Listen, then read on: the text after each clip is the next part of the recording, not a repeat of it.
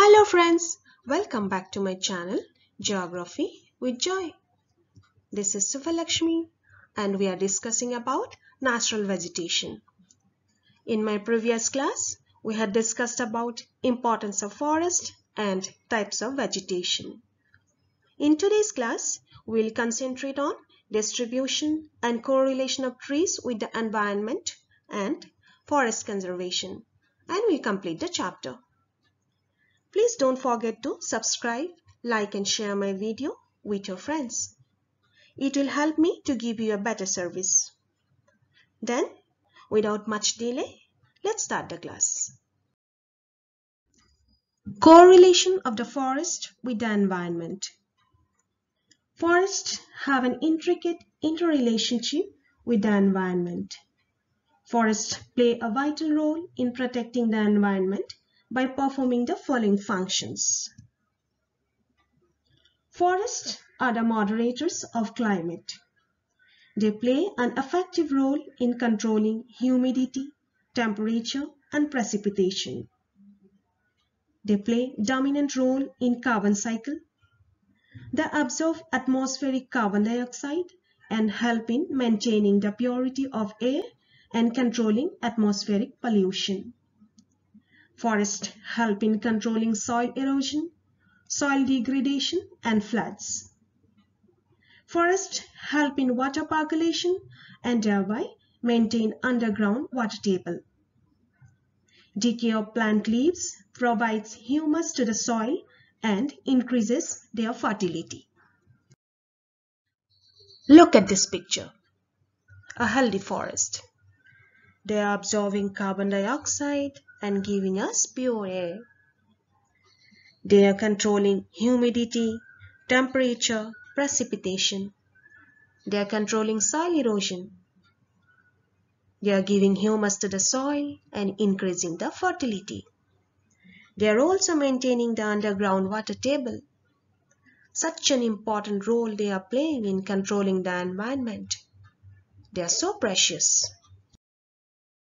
But these forest resources of India are facing a serious threat from her own people, because people have been overexploiting the forest to satisfy not only their need but also their greed. This has led to a decline in the forest cover. Now, what are the causes of shrinkage of forest cover? Let's have a look. Growth in population, which has led to increased demand for agricultural land. Establishment of industries and new townships. Overgrazing, deforestation. Large multi-purpose projects have been established by evacuating forest land. Increased demand for forest products. Human activities like mining, quarrying, and building. Growth of urbanization, and many more. These all have led to a decline in the forest cover, which is a serious threat to the environment. Look at the deforested land. See the plight of deforestation. People have chopped off the trees to get the wood and other forest products. Is it good? These are the logs of wood people have collected by cutting down trees from the forest for different purposes. Quarrying is going on here. Have a look. A large area is being evacuated to run the activity. Where are the trees? This is mining going on here. Can you see any tree to a great distance? These are precious and semi-precious stones which are being mined from the interior of the earth. These are beautiful, but at the cost of our environment.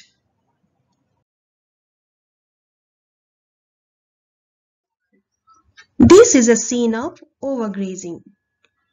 No trees or plants are to be seen, and the land is becoming a barren land. Now, what are the consequences of this decline in the forest cover? Let's have a look. Decline in the forest productivity. Absence of forest cover leads to soil erosion, which increases loads of the rivers, and rivers get silted. This siltation causes floods, which destroy property, crops, and living beings. Lack of forest cover reduces precipitation, thus causing droughts. Deforestation increases the greenhouse effect in the atmosphere, leading to global warming and its harmful consequences. Hence, conservation of forest is of vital importance for the survival and the prosperity of humankind. This is a picture of siltation on river. Because of soil erosion, that excess soil is getting accumulated on the riverbed and river becomes shallow. So it cannot carry the excess water and hence overflows and inundates the surrounding area, causing floods. And this is the consequence. Flood. Everything is submerged underwater, destroying the lives, property, crops, valuable resources, and many more. This is another threat to the environment, a drought. Can you see? A large area of land bearing crops is going to be destroyed because of lack of rainwater. All the efforts of the farmers went in vain. It's a huge loss. So, what are the precautionary measures to be taken to arrest these problems? To arrest deforestation and revitalize our forest cover, the following conservation practices must be undertaken. And what are those? Let's have a look. Increase the area under forest. Stop indiscriminate felling of trees. Use alternate source of energy.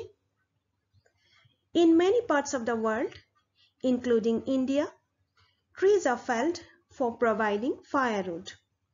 So, in order to conserve forest, we must use non-conventional or renewable sources of energy like solar energy, tidal energy, hydel energy, etc.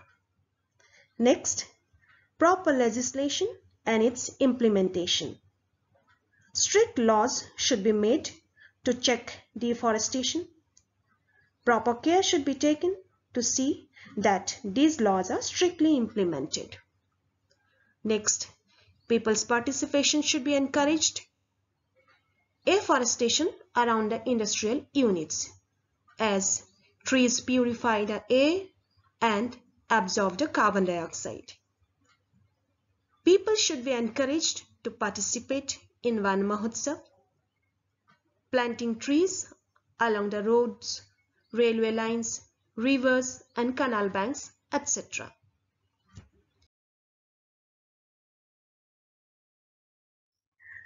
This is a picture of afforestation.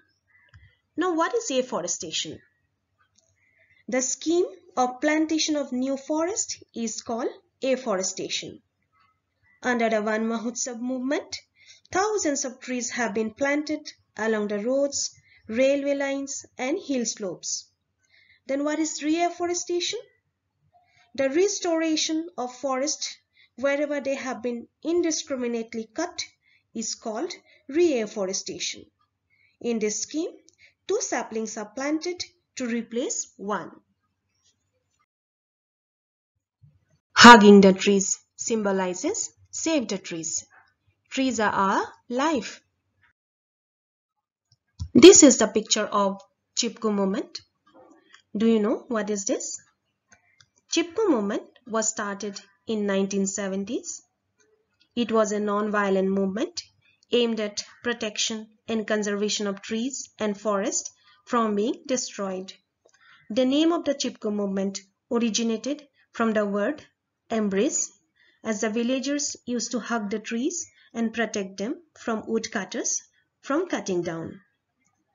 There was a historical incident related to this cutting down of trees I would like to share with you. In 1731, the king of Jodhpur in Rajasthan asked one of his ministers to arrange wood for constructing a new palace. The minister and workers went to a forest near a village inhabited by Visnois to cut down trees. A Visnoi woman, Amrita Devi, showed exemplary courage by hugging a tree and daring king's men to cut her first before cutting the trees. The tree mattered much more to her than her own life. But sadly, the king's man didn't listen to her pleas and cut down the tree along with Amrita Devi. Her 3 daughters and hundreds of other Bisnois followed her and thus lost their lives saving trees. The incident inspired the several rural women who launched such similar movements in different parts of India. The Chipko movement gained momentum under Sundarlal Bahuguna, an activist who spent his whole life persuading and educating the villagers to protest against destruction of the forest and the Himalayan mountains by the government. The Chipko protest achieved a major victory in 1980s with a 15 years ban on tree felling in the Himalayan forest of the state by the orders of Mrs. Indira Gandhi, the then Prime Minister. This is one of the pictures of Van Mahotsav. Van Mahotsav is an annual tree planting festival in India, celebrated in the first week of July. This movement was initiated in the year 1950 by India's then Union Minister for Agriculture, Dr. K.M. Munshi. The aim of this festival is to create awareness regarding the importance and preservation of the forest. People celebrate Van Mahotsav by planting trees or saplings in homes, offices, schools, colleges, and thus called as afforestation. Now, let's have a look at National Forest Policy of India. The Government of India adopted a forest policy in 1952, which was further modified in 1988. This policy lays emphasis on sustainable forest management in order to conserve and expand forest reserves and to meet the needs of the local people. Based on the conservation policy, the government has initiated the following measures: afforestation, reforestation, social forestry, and agroforestry. About afforestation and reforestation, I have already told you. Now let's discuss about social forestry and agroforestry. Social forestry. It refers to the management and protection of forest and afforestation on barren lands. Let's have a look at the objectives. To provide employment opportunity to rural people. To develop local cottage industry by providing raw materials.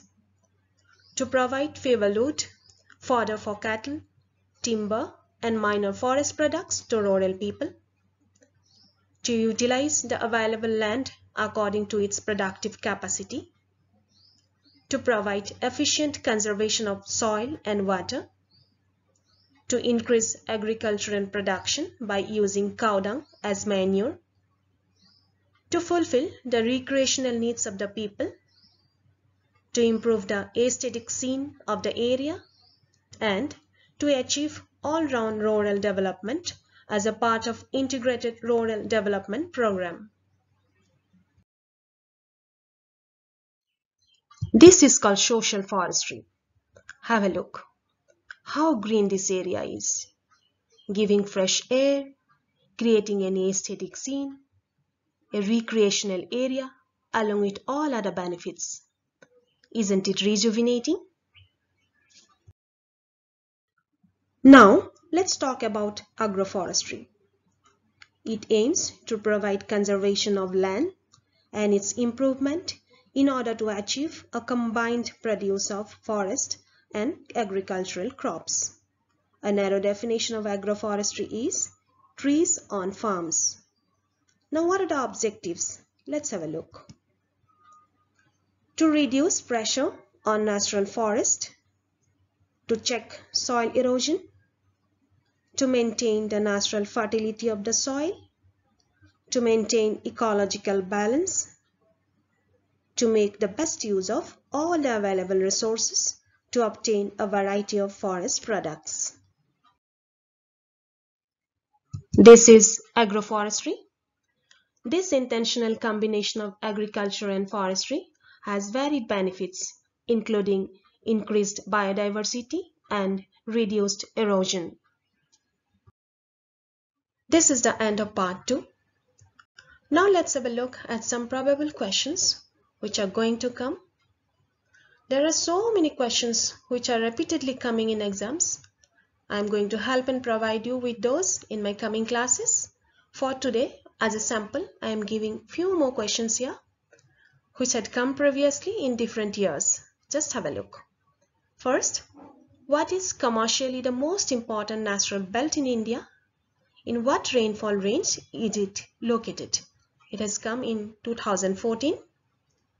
State 2 reasons why tropical evergreen forests are difficult to exploit. Had come in 2015. State the characteristic features of vegetation found in tropical deserts. Give an example of desert vegetation and state its uses. It had come in 2014. Give 3 reasons for the depletion of forest. In 2016. Mention 2 conditions required for the growth of littoral forest. It had come in 2019. In 2019, the following questions also had come. Briefly explain each of the following. The trees in the tropical desert forest have stunted growth.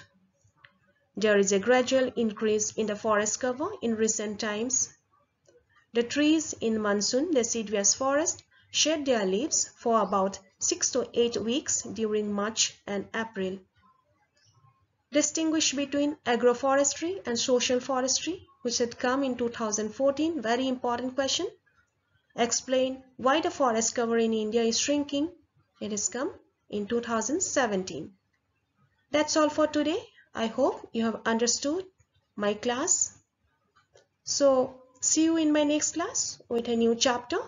Till then, take care and bye-bye.